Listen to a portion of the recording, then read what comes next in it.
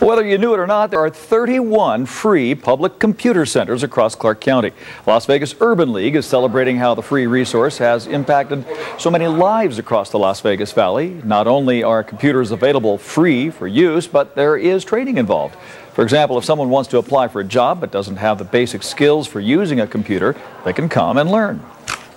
It's just been a saving grace for so many folks in the community. Without these centers, where would our folks go? Most of our libraries are already overburdened with too many people and not enough resources. In all, there are more than 5,000 people who come into the computer centers on a weekly basis, and they're of all ages. This day and age, though, there are a lot of